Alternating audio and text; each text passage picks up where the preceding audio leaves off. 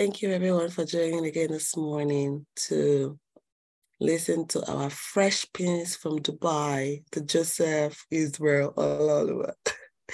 Father Lord, we thank you for another time. It's such a refreshing time to come and listen every Saturday. Thank you for bringing our tribes together under this tent where you teach us and you show us your heart.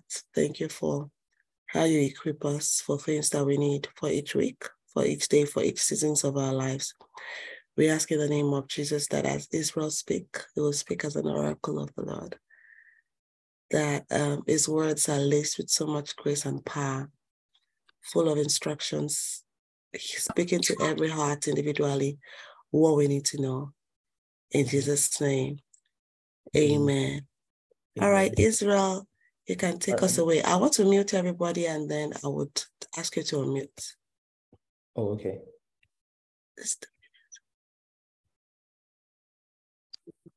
Yes. Good. Take us away. Thank you. Good morning, everyone. Okay, my name is Israel, as everyone will know, and some might not know.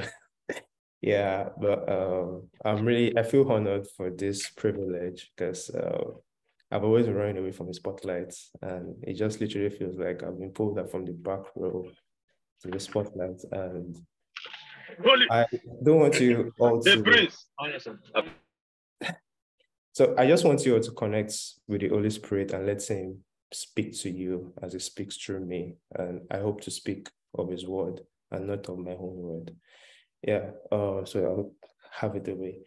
Yeah, so I liked what Opayemi posted in when she posted the flyer about how the season of waiting can be a season of pain and depression if we don't see waiting through God's lens, and like everything else, nothing is wasted.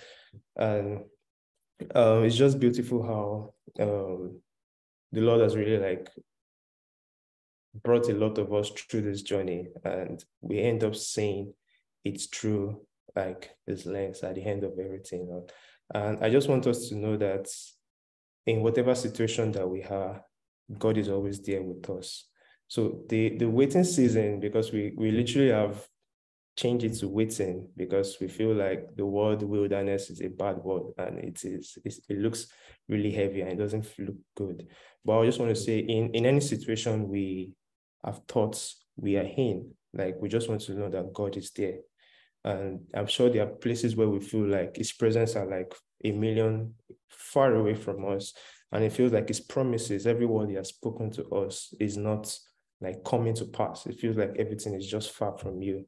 And these are the things that we would like to just talk about today. And I would love for us to know that God is really not far from anybody here. God is not far from us. You are not in a negative place.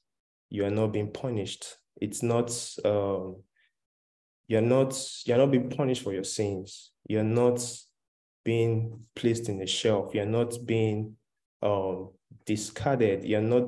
Don't feel like, okay, you've done it, you've committed a sin and God is punishing for you. What I'll say is you're being prepared for something very important. And this is the purpose of we going through the wilderness season. And in the Bible, in Ecclesiastes 3, it says something about the purpose in every season under heaven. A season to mourn, a season to celebrate, a season to laugh, a season to cry. And all this, the processes that God takes us to get us into that place of knowing him. And if we understand the purpose so well, we would behave correctly. And if you notice, the children of Israel, they didn't understand the purpose of the wilderness, of waiting.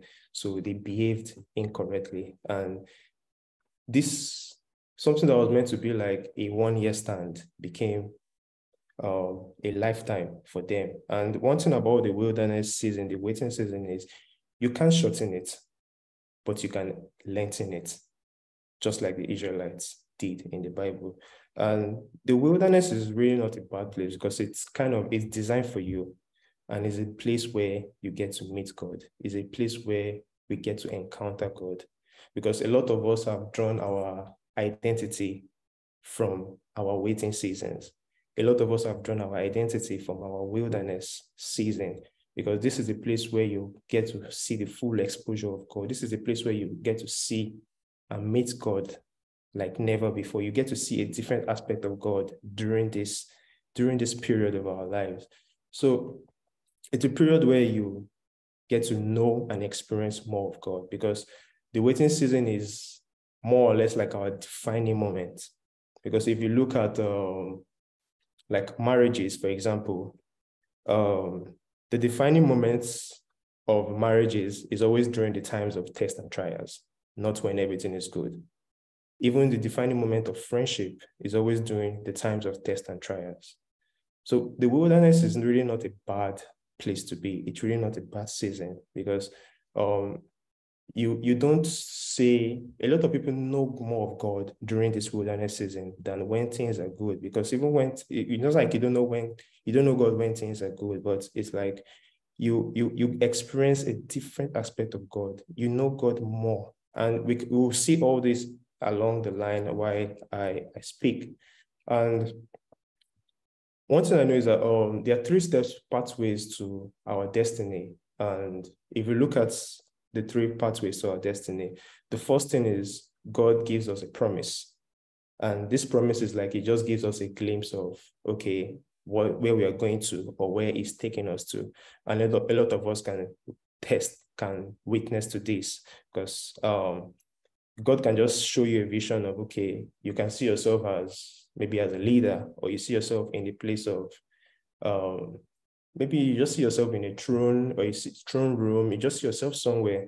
Those are just promises that the Lord is giving you. It doesn't give you the full picture, it just gives you a glimpse. And that's like the first process of the 3 pathways to our destiny. So the second process is the wilderness, which it takes you through that process for you to be developed, because this is where He wants to develop your character for you to be able to handle the promise that He's bringing you into. A lot of us don't like this process. We don't like that wilderness season. We just we like it, okay, God promised me this, and it takes you to the promise fulfilled. But the wilderness, the waiting is where is the place where you develop the character for you to get into that promise that He has fulfilled, and which is the final step where you get promoted, because that is what we call the 3rd step, is the promotion, and where you get into the point of the promise fulfilled. Because even the Bible says God rewards those who diligently seek Him. It didn't say He rewards those who casually seek Him in doubt and in fear, or they will casually seek Him, in doubt, or like they wander in doubt. And we'll see a lot of experiences from my life history, and also from the Bible itself. And I like the Bible a lot because it speaks a lot about the wilderness season, and I have a lot of favorite characters there. And one person I really learned from was Joseph. And if you look at the story of Joseph, you could see that I think at the age of 17, Joseph had a dream where the Lord showed him, or his brothers where he interpreted his brothers were going to bow down before him. His father and mother will bow down before him. He was going to be a leader. He was going to rule over them. And they kind of just rebuked him because they felt like, what kind of dream is this? But one thing I wanted to just highlight is, if you look at Joseph at that very young age, Joseph was more or less like a snitch at that very young age. He was a snitch. He was proud. He was actually very proud. He was boastful. And when I say he was a snitch, he was always going to report to his father, telling his father about what his brothers were always doing. And if God had fulfilled Joseph's dream at that very point in time, Joseph might not have been the leader God wanted him to be. But look at what happened to him. His brothers wanted to kill him, but God intervened. And it says that we always don't know when God is always fighting for us. God intervened. They sold him into slavery. Joseph got into slavery. But even in the midst of him being in slavery, the eyes of God was still with him. He still found favor. He was in Potiphar. He was working with Potiphar. He was a leader there. And if you look at Joseph, like God has been taking him through that journey of leadership. So during his wilderness season, he was in the position of leadership according to the dream and the promise that God showed him. And this is the same Joseph where he had an encounter with Potiphar's wife, where I'm sure she was probably like the most beautiful woman to Potiphar. And she did everything to seduce him. And I'm sure a lot of guys can relate to this. We've been in places where you've seen girls, and sure, the Bible might not be able to describe how this happened, but Joseph was being seduced by Potiphar's wife every day. Like it wasn't just a one-time experience. It was every day, but he was resisting it every day. And this is somebody that never had, there was no pastor. He didn't have a church. He didn't have a community as we all have. At least we are privileged to have a community where we can air out our burdens. We can get encouraged. We can get support. We can get edified. But Joseph never had this. Joseph was in so much pain. But look at what he did. He fled from sin. He was obeying God. And if you look at Joseph, like the more he obeyed God, the more his life got worsened. And I'm sure a lot of us in Joseph's shoes would be like, God, what kind of thing is this? Like, we'll start complaining, we'll start murmuring, we'll start saying, I can do this better than you. Like, why are you making me feel, I'm obeying you, and you're still making me feel like so stupid. Hey, whine me, all those kind of things. Like, you tell God those kind of things. But Joseph never did that. He kept on obeying God because Joseph held on to that promise of that dream.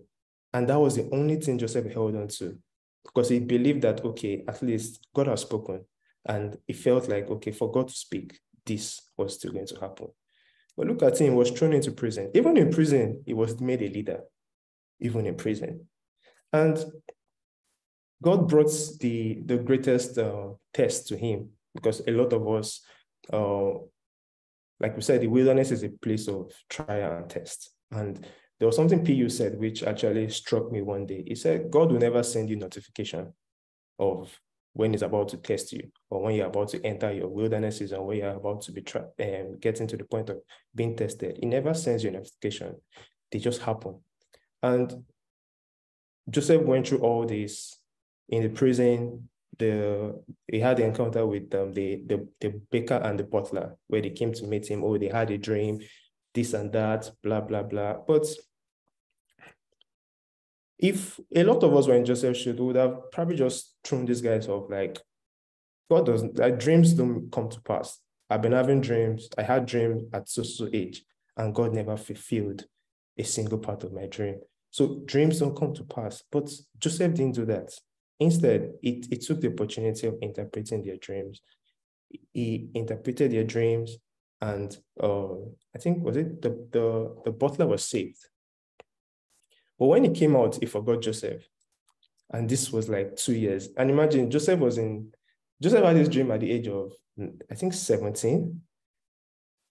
10 years into into slavery, in prison, nothing, like not even a glimpse of his dream was coming into existence.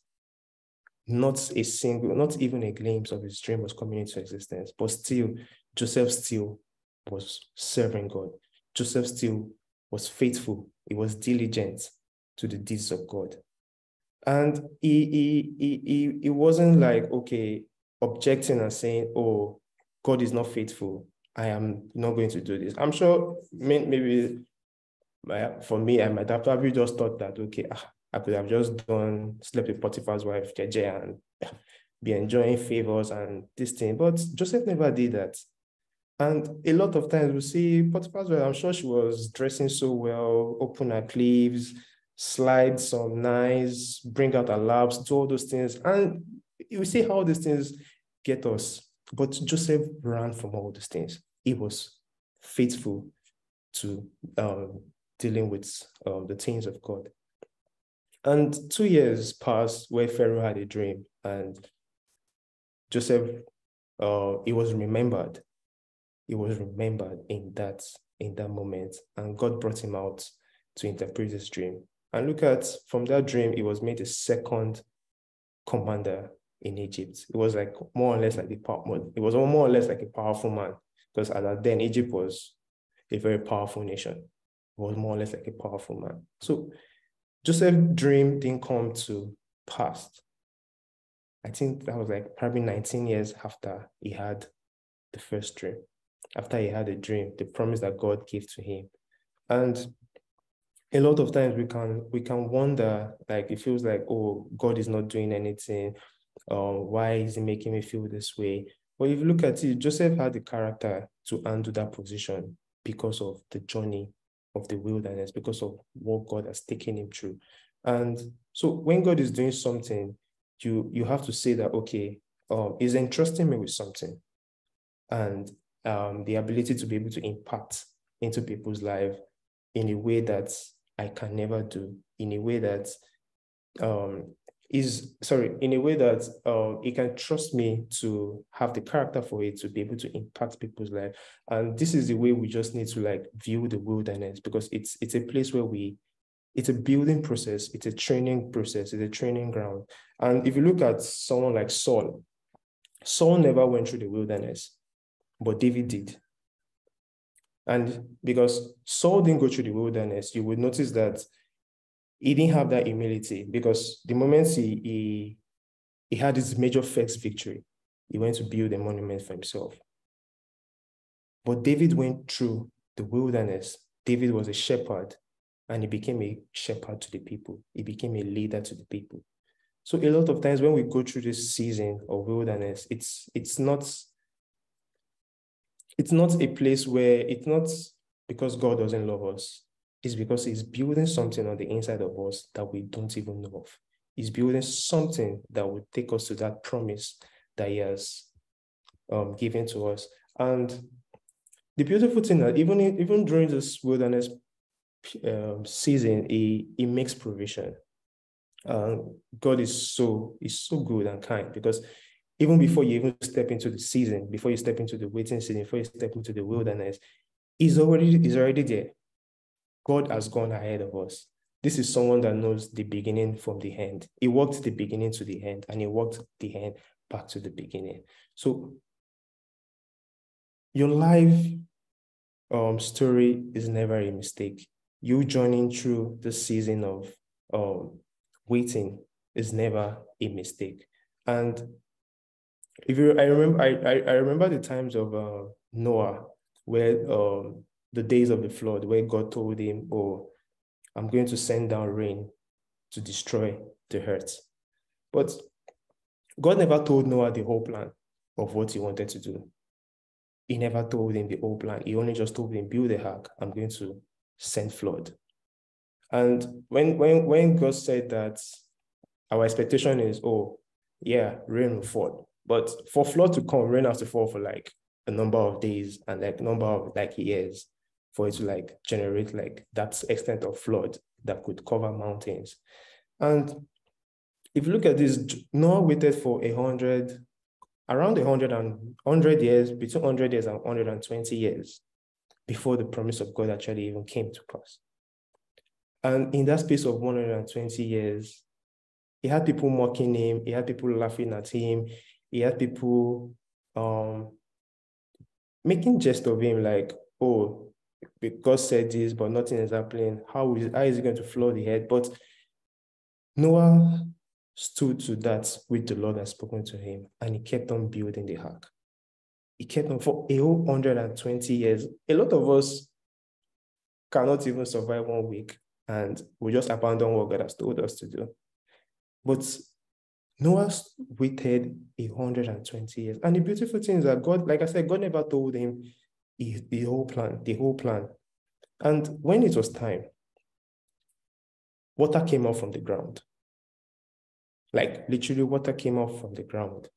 And if God had told him that, okay, this was where water was going to come out from, I'm sure he could have changed a lot of things. But I just want us to know, as believers, you need to know that God has resources in unexpected places. Noah was looking to the sky for rain to fall, not knowing that God had water stored under the ground to bring out the flood. The rain was just to complement to just complement what God has spoken. And so a lot of times we feel like, okay, if God is taking me through this, he's going to open this door at this place, he's going to do this. And if you look at it, a lot of us have gotten jobs, we've gotten opportunities in places that we least expect. A lot of us have gotten promotion when it's not even time for us to be promoted, when we're not even due for it. So it just shows that we shouldn't limit God. See, God has, like I said, he has resources in unexpected places. See, if God is ready to flood you, he will flood you and you will not even see it coming.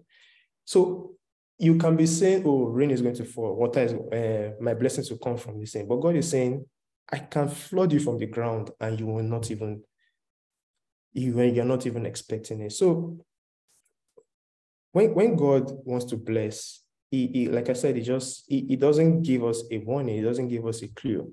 A lot of times this thing comes, and we can see it in the life of the poor widow as well with Prophet Elisha, where God made a nothing that she had into something.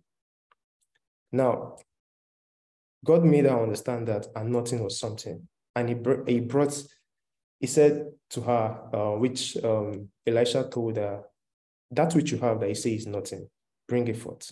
And God said, bring forth your emptiness, because I'm going to fill it up, because that which you call nothing is what I'm going to cause and make it something for you. So this just shows you the majesty of God.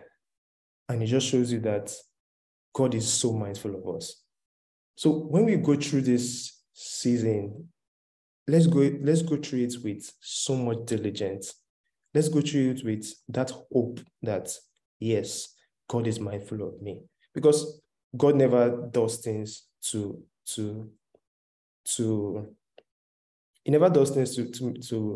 make us feel bad. Because like he said in Jeremiah 29:11, he said, for the plans I have for you, they are plans of good and not of evil, plans of hope and to give you a future.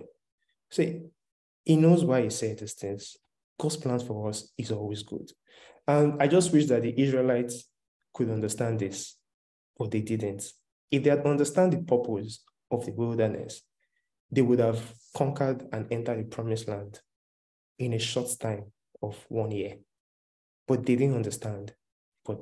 And because of that lack of understanding, they extended it to like about 40 years or so.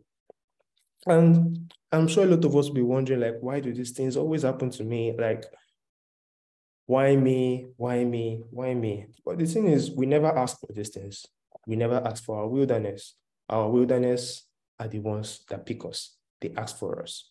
So we don't get to choose the kind of wilderness we enter into.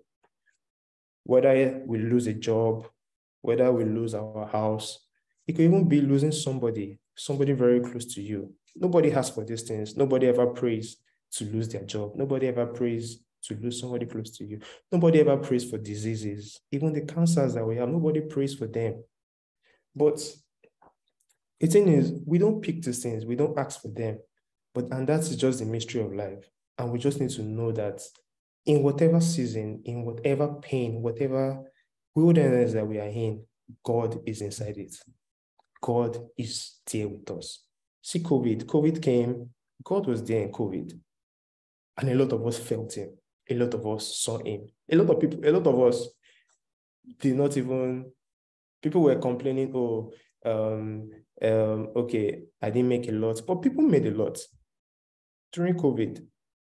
And do you want to say that, okay, God wasn't with them, God wasn't there? Even if it feels like there was nothing, God was still there. And one perfect example I always like to, and which I would like to talk about, is Jesus Christ. And because God revealed, when God revealed Jesus Christ to the world, that's to the world, to the whole wide world, after his baptism. And if you look at it, after getting baptized, the Holy Spirit led him to the wilderness. And I'm like, how do you even do that to your son. You brought him to the spotlight and you now led him into the wilderness. So, and the beautiful thing that Jesus Christ always wanted to go to wherever the Spirit led him to. And that's where I feel like we shouldn't feel so bad about the wilderness season. We should be encouraged to be led by the Spirit, just like Jesus Christ, because he was never afraid to go into the wilderness season. And one of the things the Holy Spirit really highlighted to me was Psalms 23, because I'm sure a lot of us read it, but when we read it, we don't read it into the context of the season, because it says, the Lord is my shepherd, I shall not want. He makes me lie down in green pastures. He leads me beside the still water. He restoreth my soul. It leads me to the path of rest for his name's sake. Though I walk through the valley of the shadow of death. See, these are the wilderness season. Now he said, for the rod and staff, they comfort me. He's there in every season, comforting you. He's preparing a table for you in the presence of your enemies. See, and this is literally the season. But he said at the end of the day, surely goodness and mercy will follow you all the days of your life. That means it's literally telling you that in whatever season you are in, he's comforting you. He's preparing that table for you. His goodness, his mercies, they are constantly following you. Even if you walk through the valley of shadow of death, he's there with you. He's never leaving you. He's always there, because it's a place where he wants you to encounter him. It's a place where he wants you to draw your identity in him. It's a place where he wants you to come into that full exposure of who he is. It's a place where he wants you to see him for more than what you actually see him to be. So don't let us feel like, when we step into it, yeah, sure, a lot of we'll feel pains, we'll feel all that, but it's not really bad. And if you look at Jesus Christ, before he was even led into the wilderness, there was 18 years of nothing. Like when I mean 18 years that we don't even know about him. And I will call it 18 years of obscurity, because we don't know anything about it. And obscurity itself is a wilderness, because we have a lot of us, and this is also for me, because which I was telling Dr. Kwemi, a lot of us are afraid of being known. A lot of us are afraid of being seen. A lot of us are afraid of being heard or being acknowledged or being realized. And literally, do we know that this is even a wilderness on its own? It's a wilderness of obscurity, because the fact that we are afraid of these things, we go through certain pains. And Jesus Christ was able to embrace his wilderness of obscurity until until John the Baptist brought him out. Because Jesus Christ was literally at the back row, and John pointed at him and said, behold the Lamb, come forward. And you could see how God literally just brought him out of obscurity into the spotlight. And he literally just can tell you that God can do this for anybody. So he can literally just take you out and bring you into the spotlight, just like he did for Jesus. And which I was explaining to Kwemi, like, this feels like a whole lot of pressure for me, because it's like, you literally just brought me to the spotlight. And I was explaining to her, like, I was already going to turn this thing down. I'm like, oh no, I can't do this. Like, let me just remain in hiding. But we don't know what God really wants to do in our lives. This can be a platform that the Lord is going to set for somebody, and you don't know.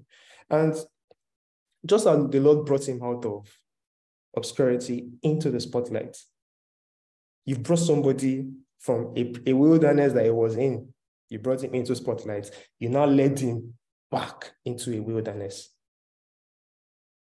Because immediately he was baptized, the Holy Spirit led him into the wilderness for 40 days.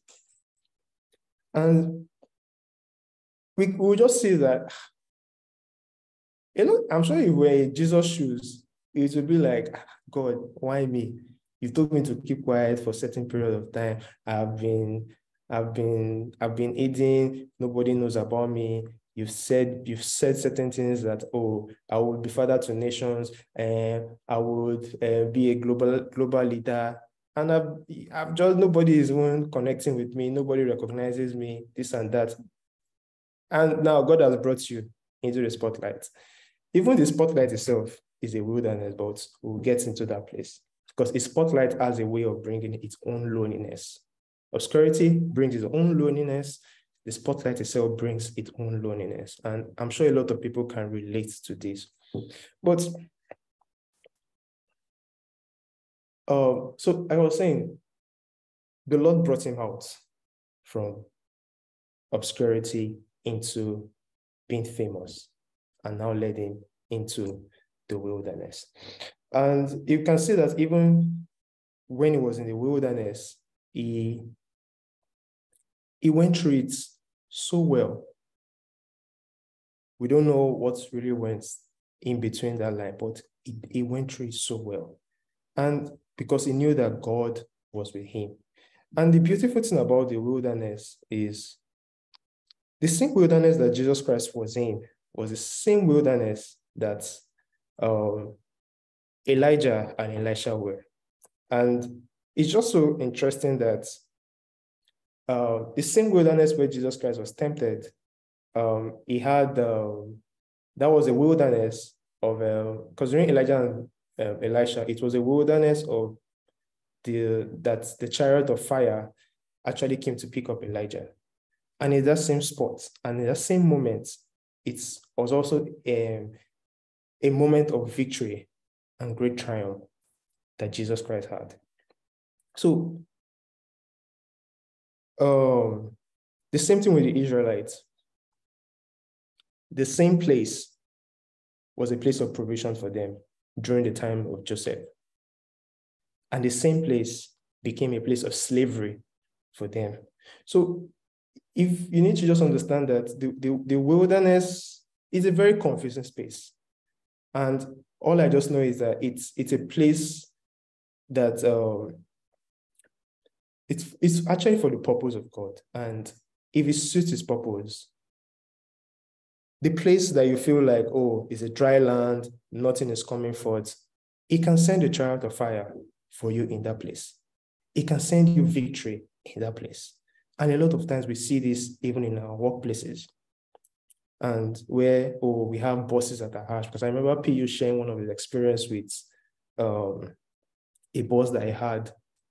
And I just saw that as a wilderness, because I'm sure PU would have felt a certain way that, this man is just hard at me. This man is just always, why is he always after me, attacking me, this and that? But PU was diligent, and PU was obedient to the things of God. And PU said something that really struck me. He said, he picked up the man's name and he kept on praying for the man. And this is where a lot of us struggle.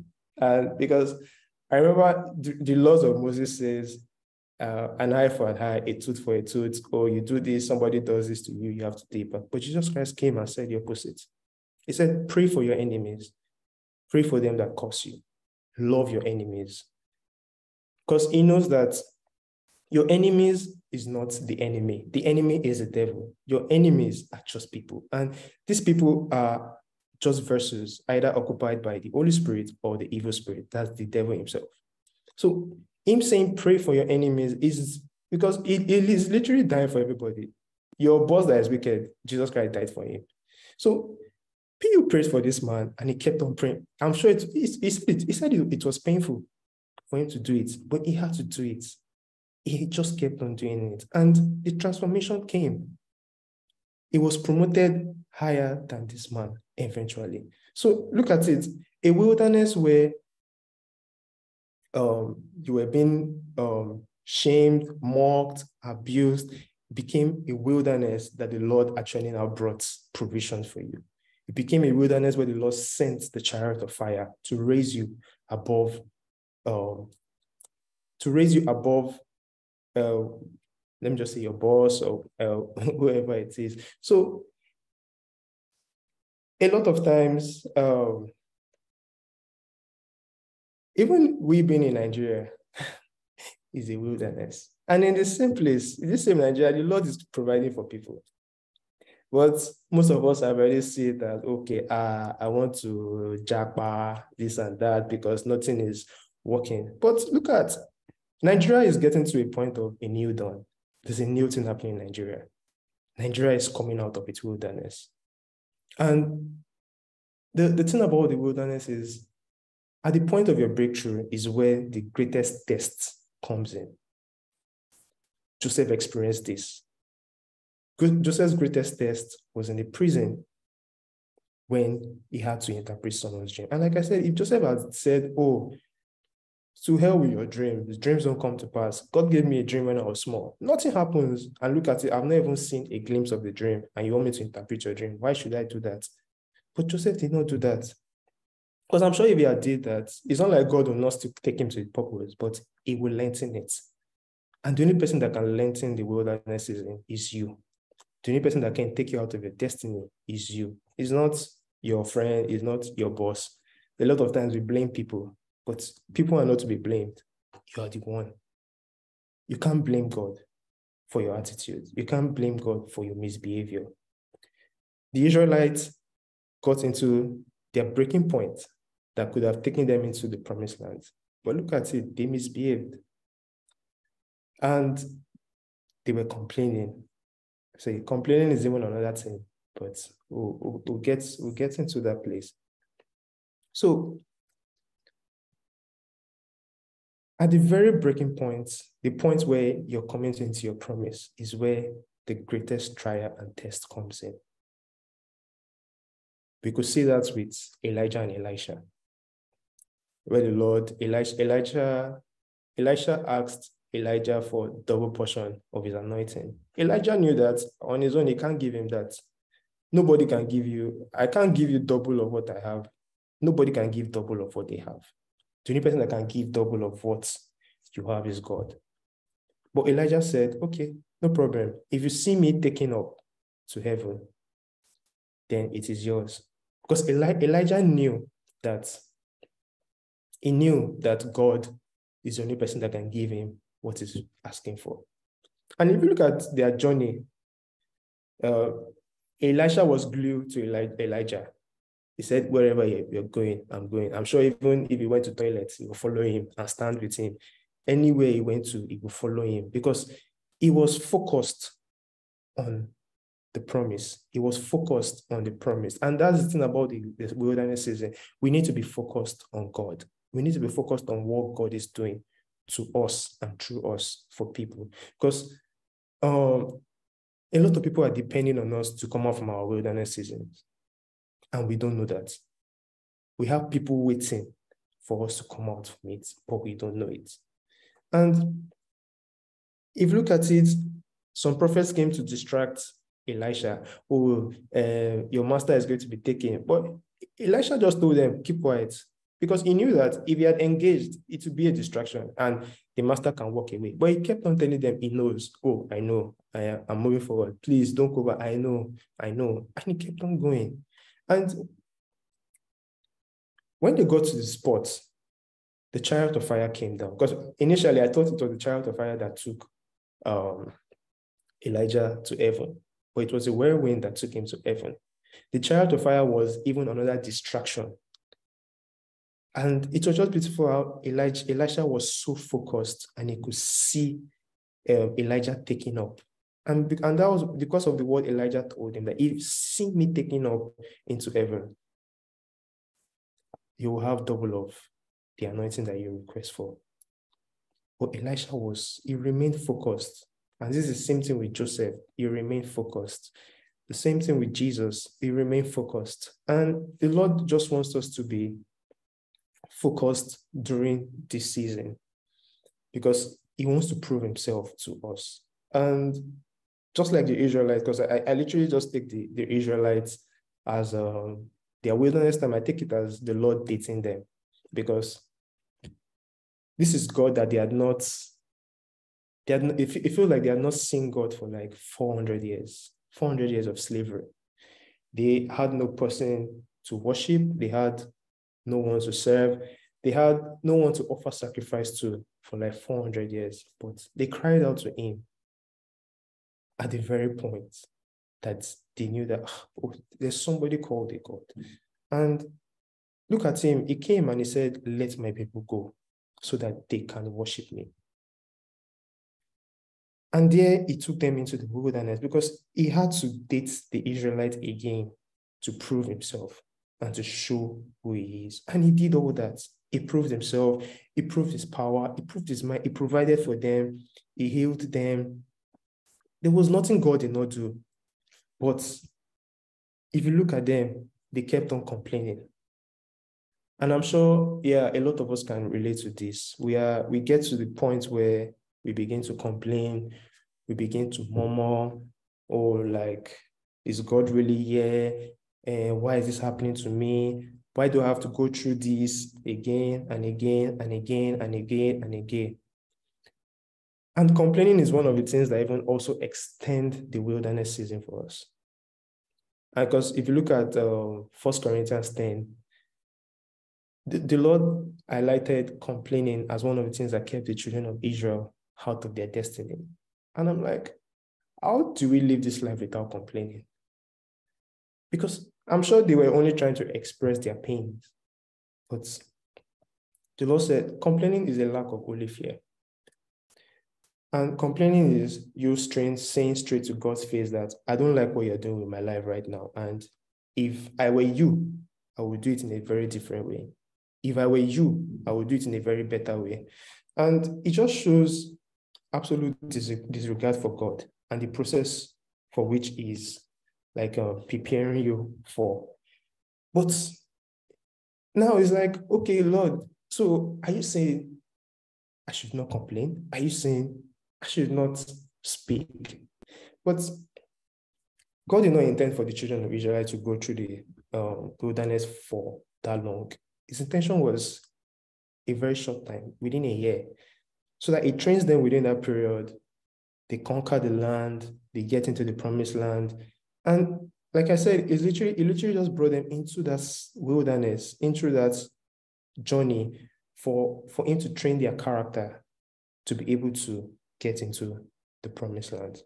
He could have just thrown them and said, okay, go to the land this way. And like I said, it can take you, a lot of us just want to jump from the promise and go into the promise fulfilled.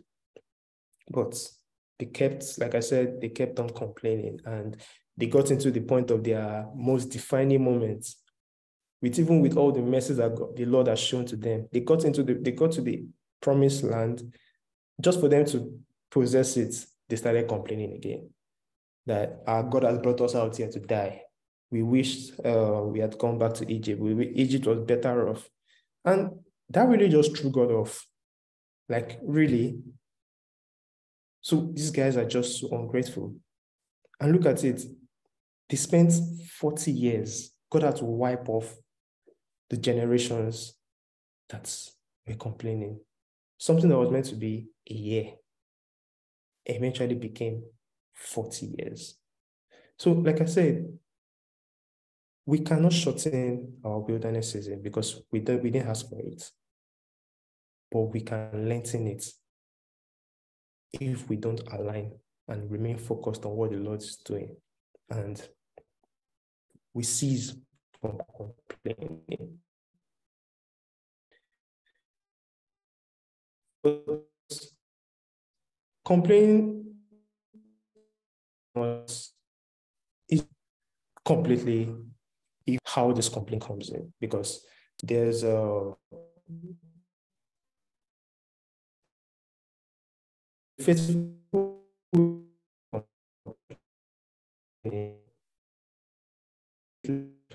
and the Israelite literally showing himself, but they were all like, oh, and God, and you are saying you like just like this total disregard. But he said, grumbling is a faithless way of complaining. And like I said, you could see that in the life of the Israelites. And it's just you telling God, oh, God is not sufficient, is not good, God is not faithful, God is not loving, God is not wise, is not competent. That, yeah, like I said, I could have done it in a better way. And a lot of times, sometimes we grumble, not outwardly, sometimes even in our hearts. And I'm like, okay, how do you want us to now do this thing? Because even in our hearts as well, We also do this thing. And to him, it's more like saying, oh, God is doing everything in a very wrong way. But when you complain in a very faithful way, see, it doesn't, God sees it as, it doesn't take it against you. And a perfect example he gave was David. And this is why the Lord called him a man after my heart. And if you look at the book of Psalms, Psalms is a very good book. And I'm sure you see a lot of complaining. But if you look at David, David always comes with, oh, my soul cries out, Lord, I am in so much pain. I look left, I look right, people are against me, people are turning, but you have sold this, you have sold that. See, he acknowledged God. He wasn't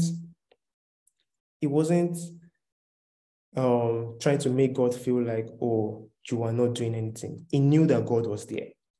Even Jesus Christ also did the same thing, because when he was at the point of death, it was filled with so much overwhelming. It was overwhelmed with sorrow. And Jesus Christ was like, if this can pass over, he wished that it could, but he knew that, oh no, it is your will, Lord, and not my will. Your will, Lord, and not my will. And this is a faithful way of complaining, not disregarding God, not you saying, okay, you could do it in a better way, or you saying, oh, God, why me? Why this? Why that? Like, even in the midst of the pains, he knows that all these things, he knows that we'll go through this pain. He knows that we're going to experience this. He knows that there will be troubles. He knows all this. And this is a common thing that we all go through. We all go through pain. But how do we express our pain? Do we express our pain by complaining, by grumbling, or do we express it by groaning? And the best way to do this is by groaning, because he even said that the Holy Spirit helps us to intercede. He groans for us. He doesn't grumble for us. And sorry, because I would like to also share my live experience. I don't know if let me see the time. Okay. I also like to share my live experience, because the Lord has carried me through a whole journey of the wilderness. In fact, I'm still in that wilderness season as I'm speaking to you. So I remember in 2018, and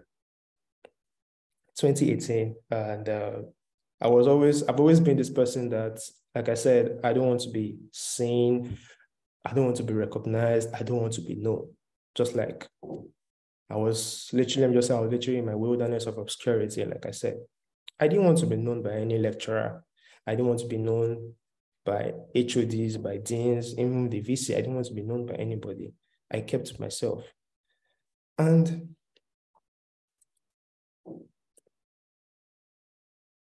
I finished my BSc 2015, and I was going to start my master's in 2016. But 2015, I failed a particular course, automatic carryover. And in my heart, I was really like, God, why? Like, what's going on? Like, why did I feel this very course? I shouldn't even feel this course. But I knew that there was a reason, because one thing that I used to do is, there's a reason for everything. There's always a reason for everything, because I know I've spoken to a few friends of mine, and I tell them that even people I meet, I don't regret meeting people. There's a reason why I met certain persons. There's a reason why people come through your life, because you can't determine the people. A lot of us, we are friends now, but we never knew we will be friends today. I didn't know I would be able to relate to Dr. Koyemi today. I didn't know I would meet PU today. So we don't define all these things. We don't know all these things, but God brings people to our life through this process to get us into that promise that he has given us. So a lot of times is literally just building character. for the season for us to step into. Now, I had to let you go. I was like, well, God, your will, no problem. I'll come back and do it. But I just knew that somewhere God could still change the whole story. God could still turn everything around. So with faith, I did the master's exam. I went to write it because I knew that God cannot shame me like this. Because I saw carryover as, to me, it felt like I was going to put on a garment of shame. Like, carryover. Like, no, it can't be now. God. After everybody has seen you as senior, OG, people are already looking at you as this and that. So I did the exam. I passed it, but my carryover was still standing. I couldn't finish my BSc. So I told my parents, don't worry, I'll go and do it. God has a reason for making me stay back. Like, if not, it's not like I can change it. There's nothing, I can't do anything about it. So we paid the school fees for my next session. And it's just interesting, when we paid the school fees, I don't even know how it happened, to be honest. But I found favor in the eyes of my HOD. And my carryover was cleared. But I couldn't still start my master's because they had already started session already for the master's program.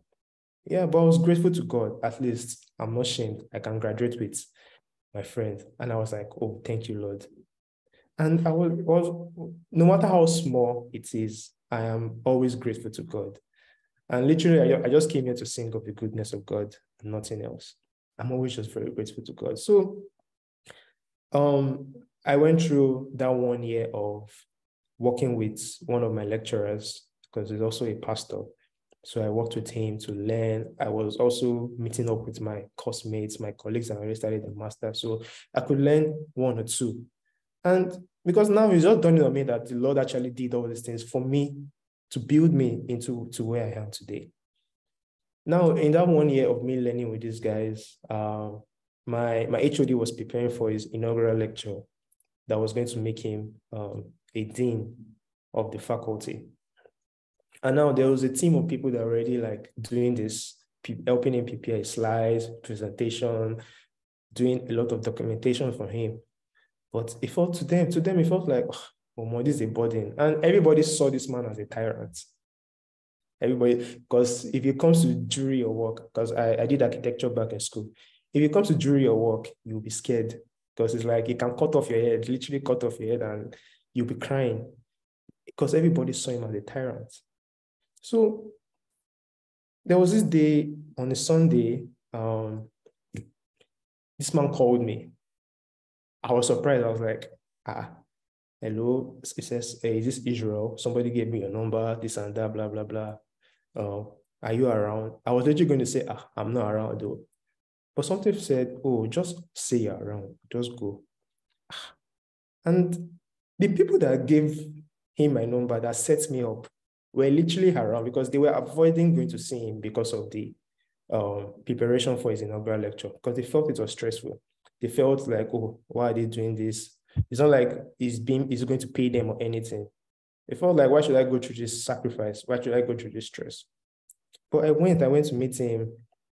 And the first thing they asked me was, are so and so people around? And I was like, should I just snitch on these people and say they're around? Because why would they set me up? And I can easily just snitch on them and say, oh, they're around, sir, and I'll be free.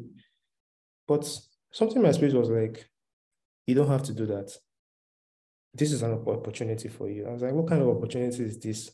Opportunity to suffer under a tyrant and work my ass out and nothing, I will not get anything at the end of the day. So I was like, oh, they are not around. And it was like, okay, then please come to my office. I need you to help me do certain things. If only I knew the amount of work I was going to do. Honestly, I felt I would have run away before. Earlier. I didn't know that this was what these people were going through. But when I went to his office, I was scared because I was like, everybody has painted this man as this kind of person. And interestingly, we started having conversation. We're talking about football. Oh, he's a Manchester fan. I'm a Chelsea fan. We're just talking about football. And I was like, I saw him in a very different light. I was like, why are people scared of this man? This is not, I don't see him the way people have said him, have said like, this is who he is. And because a lot of times, like I say, yeah, it's easy for us to judge a book by its cover. But when the book decides to open itself for us to read, then you will not be able to know that, truly, I shouldn't have judged this book by its cover. This man was very nice to me.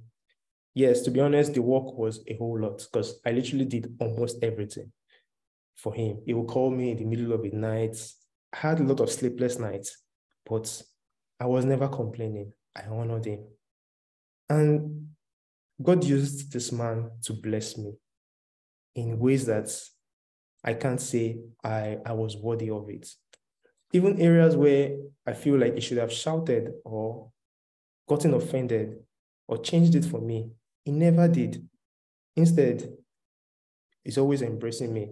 And I can do the same, somebody else can do the same thing I did. And the next thing, he's changing it for them. He's upset, shouting at them, this and that. But I kept on obeying the Lord. And through him, the Lord, that was how I was brought to the spotlight. Let me just say, from being unknown, I was brought to the spotlight. I became so close to him. I became so close to a lot of lecturers that I wouldn't have even thought of being close to.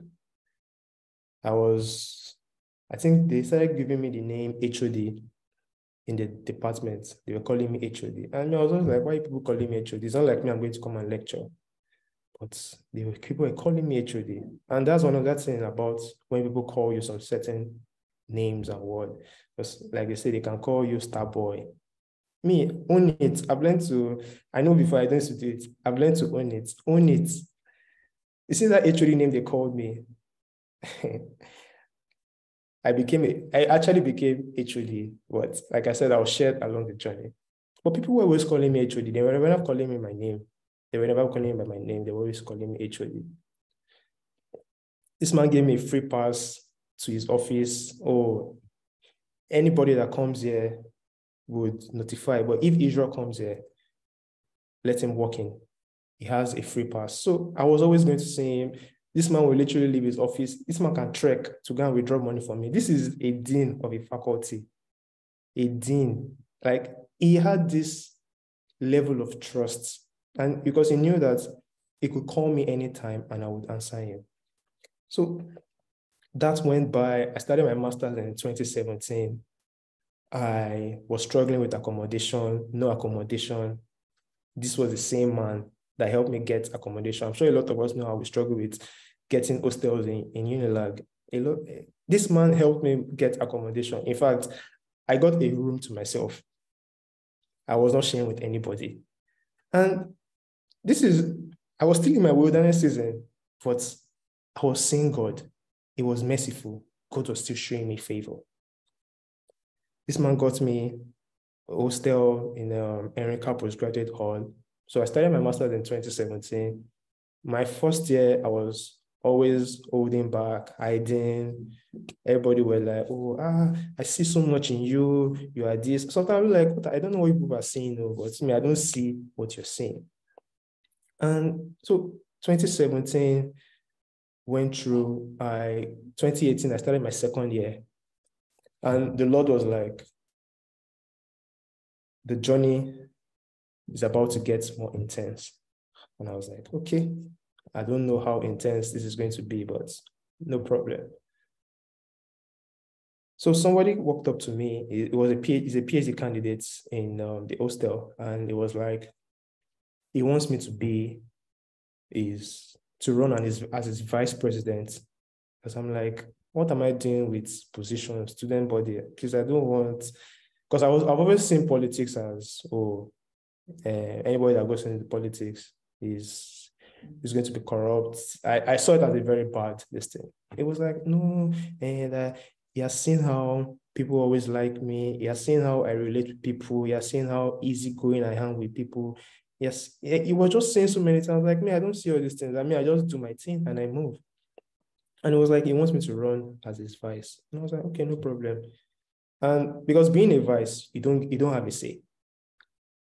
And literally that's what he wanted, because what he wanted was he wanted my votes for him, not literally me serving. So I was like, okay, no problem. I'll be your vice, but I need to know your plans and I need to know what you want to do for the people, because I don't um I don't want to spoil my name. I don't want to be in a team that at the end of the day to be same, because I've heard it was actually the previous president of the all, and there was nothing happening. Uh, we heard a lot of backstories where money was being shared with the all management, because nothing was really moving. Because when doing your masters in UNILAG, you are seeing people from different schools, people who have different mentalities, not just UNILAG students, people from Babcock, Bells, Covenant University are coming to do their masters. And so while I was with him, he brought up a team of people. And as we continued, I heard the Lord say, I want you to come out of this and I want you to run as president. And I was like, run as president? Like, no, this is betrayal now. I can't do this. And he was like, I want you to run as president. And I literally spoke with every other person in the team. Yeah, the people who I had, because I showed them the intentions. I showed them what the Lord has showed me and my intentions for the people. And they left and they came to join me. And that was when my journey now started. I became very scared because this man was literally using bad words, always fighting. In fact, the campaign grew so hot. Like, I was like, God, I can't do this. I need to drop, because I don't think I'm built for this. I don't think I am ready to go through this, because I don't know how to exchange words with somebody. I don't know how to battle with somebody when it comes to this, because I always see political this thing as a very dirty game where someone can literally just set you up and go and die, because a lot of things have happened in the school. And I'm like, I don't want to die. I'm too young for this. Like, let me just leave it. But it was like, stay. Like, am I not with you through this? And I kept quiet throughout the whole campaign. People were campaigning for me. People were doing the campaign for me. And I was like, how is this happening? So the day of the election came. No, the day of manifesto came. And that was where the Lord actually now showed me who he was. So I wasn't prepared for it, just like for this teaching. I wasn't prepared for it. But this man came. No, I think I spoke first. So I just stood in front of them and I just showed them the slide. Okay, this is what I intend to do for the people. They were not even listening. All they were just shouting was, Oti Edibo, Oti Wole, Oti Edibo, Oti Wole. And I was like, please, this thing is whining, like, I can't, Oti Edibo, Oti Wole, because I was like, it shouldn't be so easy like that. And this man came, did his manifesto. In fact, he prepared. He brought books. He brought everything. But instead of him speaking from a place of love, and instead of him speaking his heart, he was just raging. He was upset. He was angry. And people could just see that for this man to act this way, then I don't think it's right. But even still with that, it didn't look like I was going to be president, because he helped his game in terms of trying to watch my name. So he started speaking good about himself. He started speaking about his qualifications, because he's a PhD guy. I was doing my master's. He started speaking about his qualifications, started speaking about his awards, things that he has gotten, recognition here and there. And me, I'm like, I don't have any award. I don't have any recognition. The only the only person I have is God. And I was like, I don't know how to do this. And there, because there's a platform where we are, and people started trooping out, and they were like, oh, Israel has represented the school in competitions. They came first. Israel has helped a lot of people. Like, you don't need to know that, but Israel, people started speaking up for me. And I was literally begging them that, please, you don't have to do this. I don't want anybody to know anything. And they were like, no, let us do it. And I kept quiet. I moved on. But something happened one day. So the PhD candidates, the PhD members were going to vote for him. And so one of them came to me and they were like, they've had a meeting and they said they want to vote for me. And I'm like, why do you want to vote for me? They said, we've seen how you respond to people, and we've seen that you never responded to all the harsh words he was saying to you. You never responded to the emulation, never responded to the fact that he was dragging you and calling you bad names. And we could sense that for you not to do this, it just shows your level of integrity and how good of a leader you would be. And I was like, okay, no problem. The election day came, I was still scared. People were like, guy, go and sleep. Like, I don't know why you're panicking. Don't stress yourself. Just go and sleep. Because it was still hot. The guy was still doing so many things to get me down. And it just literally reminded me of Saul and David, because Saul did everything to kill David. But with everything that Saul did, David was still made king. Even Saul at the end of the day had to even bless him. So I just want to know, there is nothing anybody would do that would take you away from the purpose of God for your life. Because if you look at Joseph himself, the brother wanted to kill him, but they eventually sold him to slavery. Even when they sold him to slavery, they didn't know that they were setting the pathway for his destiny. They didn't know that they were doing that. Because even the devil, if the devil knew that killing Jesus Christ, if he knew, he would have done what he did. So a lot of times when these things happen, they happen for our good. Nobody can stop God's destiny for your life. If your CEO terminates your job today, it doesn't mean like it has ended. It means that, see, you are still on that right path. Because I literally see God as a Google map. Because he gave me that illustration one day. It was like, when you want to go out and use your Google map, you have a destination that you're going to. If you take a wrong turn, your Google map will reroute you. And that's how God works. God will reroute you back to your destiny. If you like take several turns, and you see a lot of time we disobey Google Maps because we feel like we're wiser than, I know, we're wiser than the Google Map, but there's a reason why the Google Map is there. So no matter the amount of turns we make, amount of mistakes we make, the Google Map will reroute us to where we are going to. And this is what God does for each and every one of us. So no matter what anybody is doing, they can never take you out of your destiny. So the election came, the result came out. I think I had about 290 something votes. And this man had only 8 votes. And it was a very big landslide. And I was like, this can just be God. In fact, I didn't even know how to even react. 297 to 8 votes. In fact, because people were like, they need to know the 8 people that voted for this man. And it just shows how God can just do his thing for you.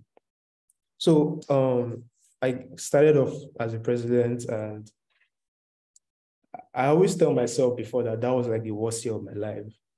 But I had to change that story, that 2018 was the best year of my life. Because as a president, I was broke. And when I mean broke, I was broke. Because I've been someone that I always look up to God. And one thing I've always told God is I don't want my life to be, Israel was helped by maybe Tinubu. Israel was helped by Buhari. Israel was helped by, I want my story to be Israel was helped by God. See, I know that God will use man to help you, but let it be. See, when they look at you, they see God in you, and they see that, no, this guy, he couldn't have gotten this thing if not for God. See, all the connections we get, a lot of times we are not privileged to get some connections. It is God that makes this connection come our way. So when the election came, I literally knew that this wasn't by my power because I didn't campaign that much. People were campaigning for me. People were writing my stories for me. People were doing everything for me. But I was just there on my own, like, God, now you get this thing. And so I was broke. I was literally on auto redial of fasting. In fact, I was fasting because I'm sure some of my friends might be online that know this story. I was automatically fasting because there was no job coming in, no PP that was coming in that could make me like work.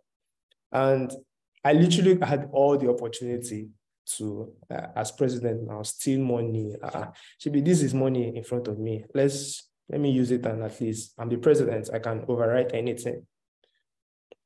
But I was like, this is not the intention. This is not why I became a leader. So I did everything I could do as a leader, ensure that people were catered for, ensure that things were being fixed. Though, yeah, it was even a battle for me because battling with the management, the whole management, because it felt like they were against the things I wanted to do. It felt like they were against the intentions that I had. But I had a very beautiful team of people that God had given me that stood with me. The people even stood with me and they fought for change. So 2018, there was nothing, but I never allowed anybody know that I was broke. I didn't allow anybody know I was fasting because I was literally fasting every day. Any small food that comes in, I eat, and I'm always thankful to God. So there was this day somebody gave me 2,000 naira from nowhere, and I was like, wow, 2,000. And the moment the money came in, it was like the hunger in me grew and was like, wow, it's time to eat. Food has come. And I was literally going to go and buy the food. I just said, give that money out. And I was like, God, you can't be this wicked now. Like, I'm hungry. And you know that I've been fasting when I'm never meant to be fasting. And you want me to still give this money out. But the Lord was like, do you trust me? And are you going to obey to my leadings? And I literally just gave the money out. But I was pained. To be very honest, I was really pained because I was like, no, I'm going to go and fast. And when I gave the money out, it was like, I wanted to fast for 3 days. And I was like, okay, Lord, I will do it. No problem. But the beautiful thing is I took it an extra step. So I did dry fasting. I've never done dry fasting in my life. So I did dry fasting because I was like, if you want me to fast for 3 days, I'll fast, but I'll do dry fasting with you. So I did dry fasting. And the third day that ended the fast was the day of night of worship, as at that time. And that was the year, that was when Travis Green came to Nigeria for night of worship. 3 days dry fasting. God, I've never done it before. I was so weak. Because literally, if it touched me, I could just collapse. I was weak. I didn't have money to go to the venue, but God provided people to take me there. Because he said I should go to night of worship. So I got to night of worship. I was like, this is going to be all night. The Lord, I don't have strength to do this. I don't have the strength to carry on. But little did I know that I was the one out jumping up when songs were popping out. I was the one jumping. I was dancing. I was just excited. And people were like, why is this one like this? Why is he dancing? Why is he excited? But they don't know my pain. They don't know my journey. They don't know the things I've gone through with God. Because I was literally still thinking of the 2,000 naira, like, God, this 2,000 naira could have just helped me. But I looked beyond it because I knew that he was taking me somewhere. Because for him to have carried me from the wilderness of obscurity into the wilderness of spotlight, and how he took me through that journey, I know that he has a better plan for me. And I wouldn't allow my present environment to decide or determine what the Lord is doing for me. So I was dancing, then Travis Green came up. He was singing this song. I can't remember the song. It was one of his new songs in the album. More like the song about, it was a very beautiful song. But I saw myself jumping, dancing. Then the next thing, my phone rang. And I was like, okay, let me check. Like, what's this? And I opened my phone and I saw an alert, credit alert of 10,000 naira. I know 10,000 naira might be small money for some people, but as I then know, somebody that was auto redial or fasting, no money, you were broke, 10,000 naira was a big deal to me then. But the interesting thing about the money was, till today, I don't know who sent the money. I don't know where the money came from. But I was just like, I gave up the 2,000 naira and God blessed me with 10,000 naira. He gave me times five of what I gave up. And I was like, if I'd held on to that 2,000 naira, I would have eaten the money. That's just it. It's not like anything is going to change. But God showed up and he turned up. And that just shows how mindful and how beautiful he is. How you can use the little that you have and multiply it when you trust him and when you fully put your hopes in him. So yeah, that happened. Still on that journey, all my friends were applying for a job because at the end of your master's, you want to get a job. All my friends were applying for jobs. And they were gisting, okay, interview. They were talking about their salaries, talking about everything. And I was like, Lord, all my guys are getting jobs because I've never written CV as a then in my life. And they were all having conversation. I couldn't relate to the conversation because when they are talking about, oh, they are working in this company, they'll be doing this, and I couldn't relate. And I was like, okay, let me go and write my CV and submit. And I heard the Lord say, do you trust me? Like, why do you have to do this? Like, why are you trying to be or flow with them? Like, do you trust me to do this for you? And I was like, if you say you want me to trust you, I trust you. And there, I deleted everything I was writing. I deleted the CV, closed up my system, and I just, okay, God, this is you. Let me focus on what I am to do now and just keep serving you and keep honoring you. I trust God so much. That's one thing about me. So fast forward down, somebody now came to my room. On a Saturday, I was cleaning, and this guy was like, I had a tie. I was literally going to throw the tie away. And this guy came and was like, he has an interview, but he needs a tie, that he doesn't have a tie. And I was like, well, you're lucky, because I was literally going to throw this tie away when you came to knock. And it was just surprisingly how he knocked at the right time. I was going to throw it. And he was like, okay, I said you can have it for your interview. And literally, I could have been like, God, see me providing something for somebody that is going for interview. And me, I don't have a job. I didn't have an interview that I meant to even attend. So this guy went for his interview. The following day he came and he was knocking. And he opened the door and he was so joyous. He was happy. Like, I've never seen that smile on his face before. And he was literally just like, guy, thank you so much. Like, God bless you. Like, you literally just gave me my job. And I was like, how will I be the one to give you a job? Like, it's God that gave you a job. He said, the tie you gave to me gave me my job. Because he said when he went for the interview, they were not talking about anything. That the first thing they were like, wow, I love your tie. Like, what a nice tie. And they started talking about live, football, food, and all that stuff. And the guy was like, I don't know what has happened, but I just feel like this tie you gave to me literally just changed a lot of things for me. And it was like, please, can I have the tie? And I was like, well, I never needed it. You can have it. And that happened, it went. And I was like, God, you've done this beautiful thing. Like, why can't you do the same thing for me? I don't know why you brought somebody out of how many people in the hostel. This guy walked up to me that I didn't used to wear tie. Nobody has seen me wearing tie. I don't wear tie. Or people that know me know that I don't like wearing tie. It's either maybe round neck or just normal shirt. I'm like, how would this guy know that I have tie? And he came to me, and that happened. So fast forward to the end of my wilderness season, my first batch of wilderness season.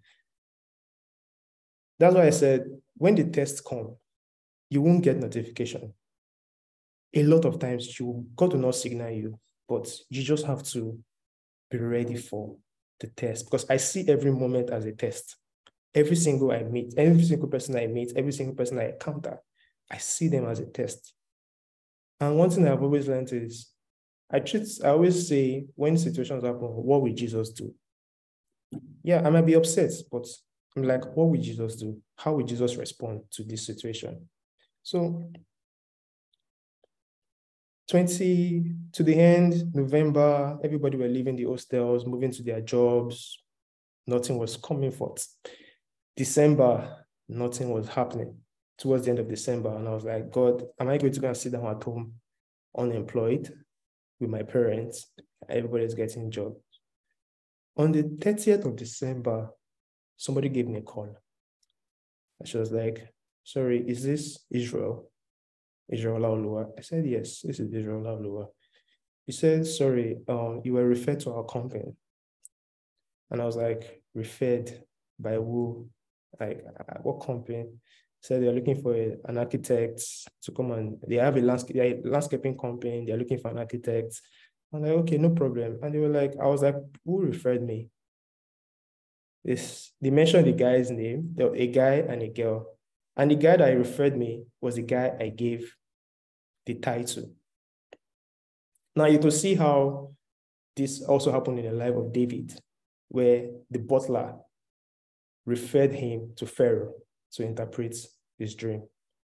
Now, this guy referred me to get this job. This guy hasn't seen what I've done. He doesn't know the might of the things I can do, but he kept in it. I don't know, he just wrote something very beautiful. In fact, it was like he praised me so much to the point that they had to call me. And the other lady that referred me, when I met her, she was like, she referred me on the basis of how I treat people, even being a president, even being a leader, like how I was constant with fellowship, how I was still going to church. Because she was like, she knows when people get into the place of leadership and they forget God. But she was like, you didn't. And she just felt like, for you to do this, then I just feel like I need to refer you. And that happened. I went for the interview. It wasn't even an interview, we were just gisting. And like I said, God brings up resources in the unexpected places.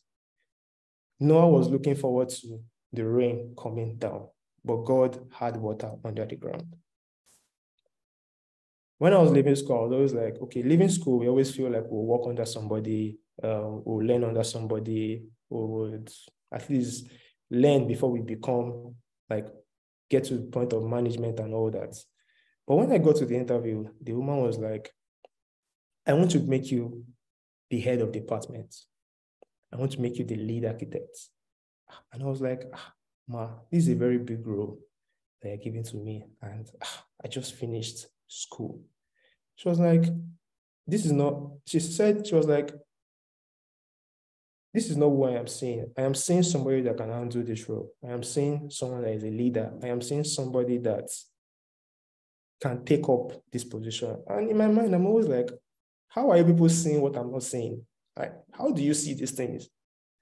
And I was like, God, this is a lot. But if this is what you're bringing for me, no problem, I will do it. She had a very good pay for me then. And it just made me understand that I had been through that wilderness, preparation of leadership that the Lord has been carrying me through. But little do I know, people were calling me HOD then. Little do I know that I was going to be called HOD, but not an HOD of the school, HOD in the company I was working at. And I was like, oh Lord, thank you.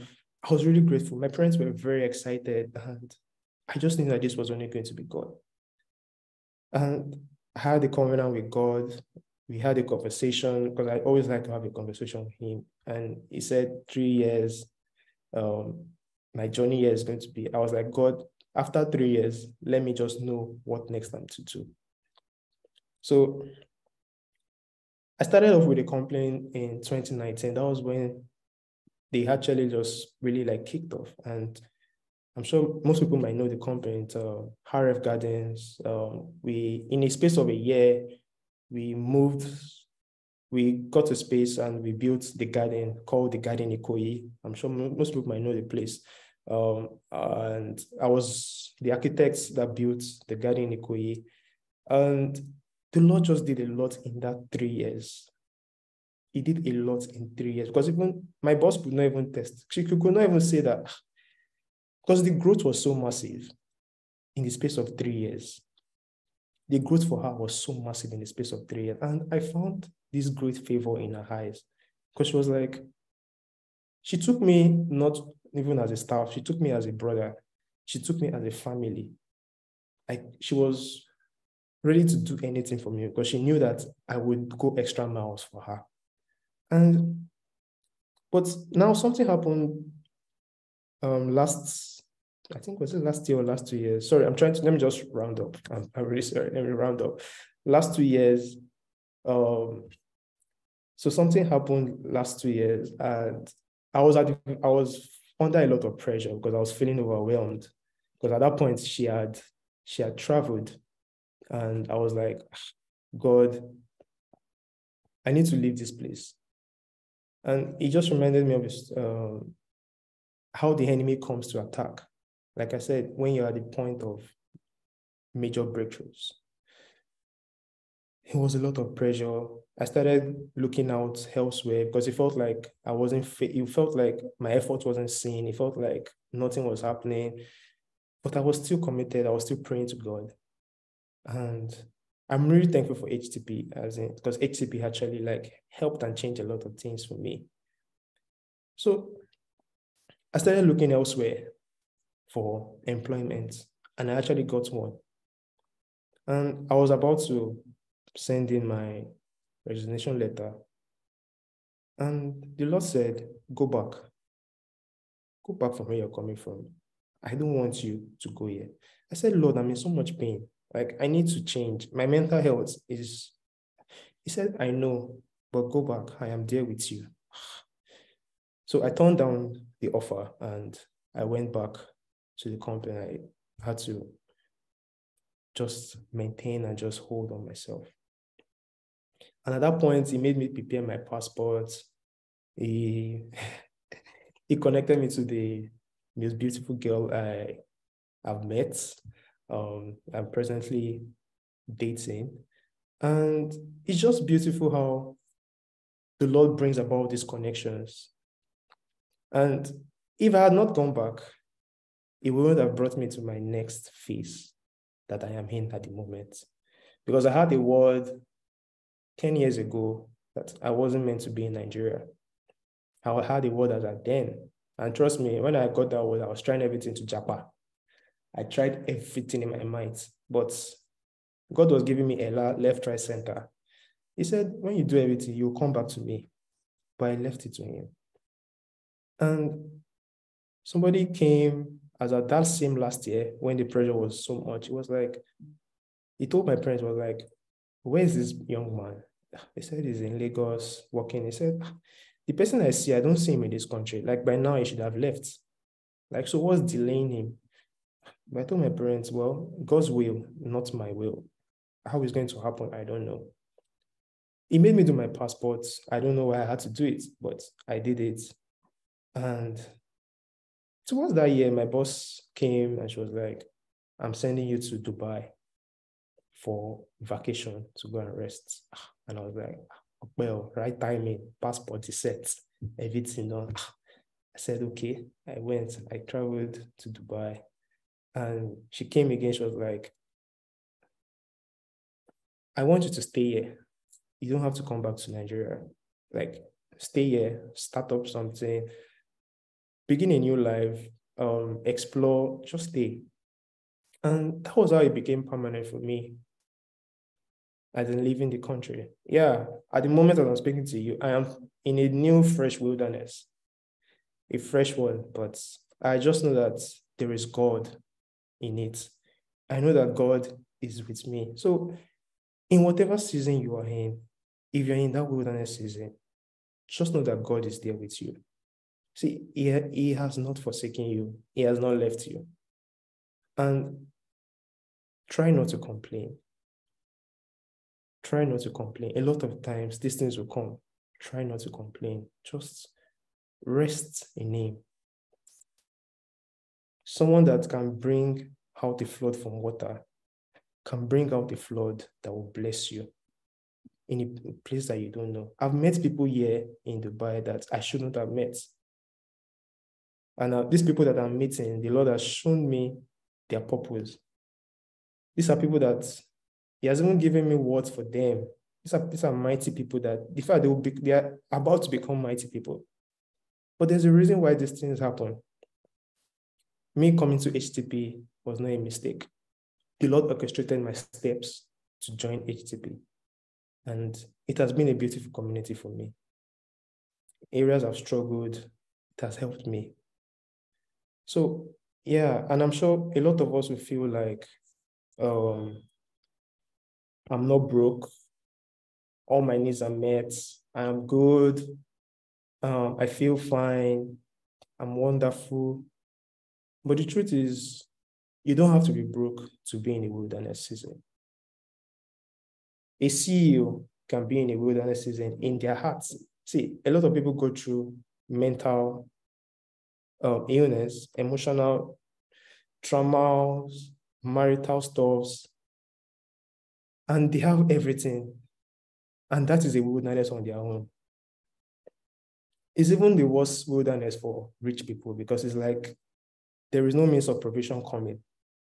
But the thing is, even in that, the Lord is still with them. The Lord is with each and every one of us in whatever phase of wilderness season that we are in. So I just want us to just trust in the Lord. And I just pray for that our faith will not fail. I just pray for strength for each and every one of us in whatever season that we are in. The wilderness season is not a bad season. It's a beautiful season. And when you come out of it, you would know that it was beautiful. So I feel like I should just stop here. I feel like I've gone beyond the time. I'm really sorry. I didn't know that I would talk this much. I'm sorry. It's okay, Israel. Thank you so much. P usually say that everybody says, "Oh, I don't know what to say," and then they start talking and they talk for hours. Thank you very much. Thank you very much for sharing your heart. Thank you for sharing your journey. Thank you for speaking. So plainly as it is, not trying to sugarcoat it. I think now we'll just open it up for comments, questions. There are a lot of comments in the chat sessions. I'm trying to go through it to be sure that nobody had asked a question. But anyone with comments, questions, now it's your time. Thank you very much, Israel. One of the profound things that I felt that you had said today for me, and I held it, is that God has resources in unexpected places. I think that one of the reasons why we complain or grumble in waiting is because we see with our own eyes and permit it to say that God cannot make a way out of this wilderness, like because of our own limitations, that I don't see a way out of this. So God can possibly not have a way out of this. And when you said that God has resources in unexpected places, I told myself that if we tell ourselves that often, then we would always know that. It doesn't make sense right now, but I believe that God has resources in unexpected places. That's really profound. And I think that it's going to bring us to a place of quietness, even though we do not know, it brings us to a place of quietness. Thank you so much, Israel, for sharing. Yeah. Sorry. Okay, and I know the time has gone, but I just feel like in your quiet moments, because there was a song the Lord dropped in my heart while coming for this, and it has been in my heart since yesterday. And that's why I said, I'm here to just sing of the goodness of God. And literally that was a song it dropped in me, in my heart. And I want us to just listen to that song in our quiet moments and just connect with the wordings of the songs. And you will actually reflect and see the goodness of God in your life, because that song was really powerful. And What song is that? Goodness of God. Because I feel like I Oh, was okay, actually okay. hoping we Yeah. could play it. Yeah. The better version and all that. No, if we Yeah. try to play it, they won't take. Thank you, Auntie Yeah. Abby. Yeah. Because some people have a prayer watch in about 25 minutes. All right, questions? Questions, comments. Comments? I felt that Israel talked so much that he answered all your questions. Please, anyone? Yeah, Tolu Makiwa, yes, it's a powerful song. I agree with you. Tolu, do you want to talk about that? Let's have you as a comment. Tolu Makiwa, I'm asking you to unmute. Let me look for you. Yep. Tolu, you can unmute. Tell us about the journey on your song. Okay, hi everyone. Good morning. Yes, can you hear me? We hear you loud and I clear. want to be sure that you can hear me. Oh, perfect. So my friend just sent me the link right now. I just joined in, and from the little I heard Israel say, I can say that I'm not here by mistake, even though I joined in late, and there is a word for me, right? So I've always been that girl who, I don't know, I've always been very curious about a lot of things in my life, right? And I'm at that point where I'm also going through a wilderness season. I call it my Brook Cherry season, where God is hiding me for a period, and then I know that there'll be some sort of time where God will tell me, okay, Tolu, it's okay, just go out now, right now.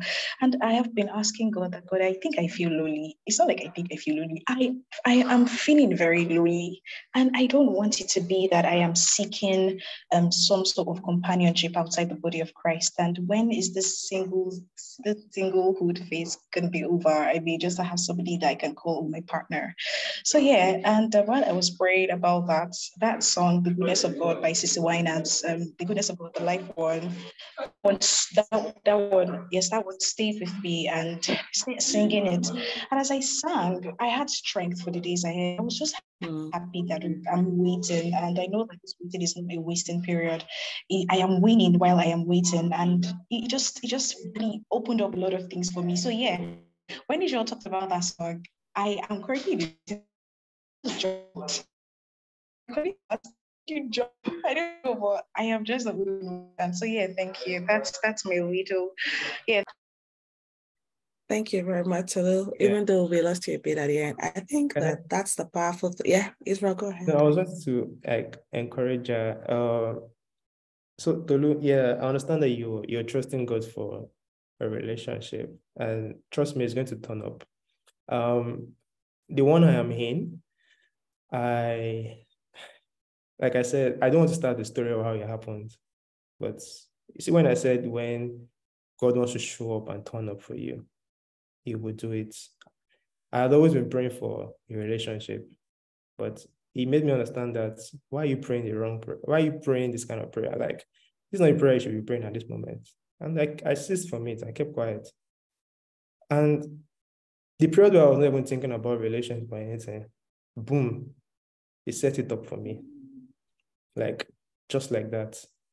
And how we met is a different story on its own. But like I said, I don't want to take your time, but I just want to encourage you that He sees your heart. And even before you speak, He already knows what you have, what you need. He knows your heart. And He's working everything out. He's working every single thing out for you. So that perfect man is coming your way, and you will not even know when it's coming, but the Lord will show you when it comes.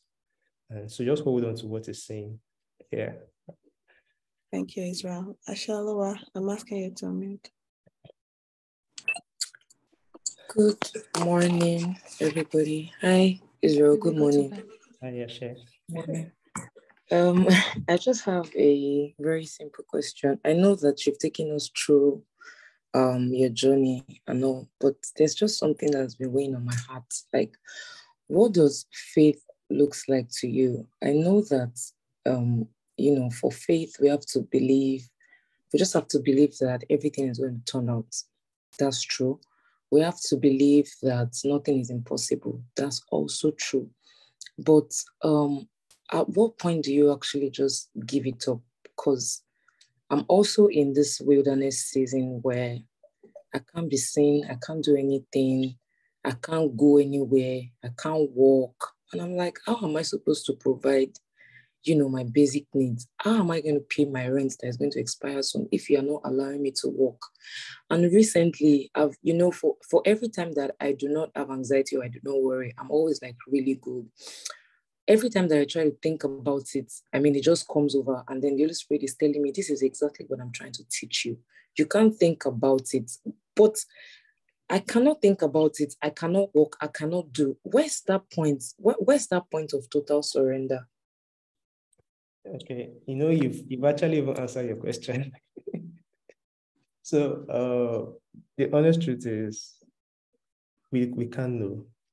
If I'm going to be very honest to you, you can never know. You never know when you're going to come out of it. So you just have to surrender everything. Like, just rest in Him. Just focus and align yourself with Him. And just live your life according to His commandments and according to His laws. See, and that was what really just helped me. Yeah, there are times where I felt like giving up. There are times where I felt like, is this ever going to happen? But there was something I spoke to my co-facilitator. I think that was like 2 weeks ago, where I told him that it feels like I have this little faith left. And I told him that I know that with this little faith I have, I'm giving everything to God. See, if God can bring nothing from the life of a widow, make something out of nothing. See, I don't think anybody is above that.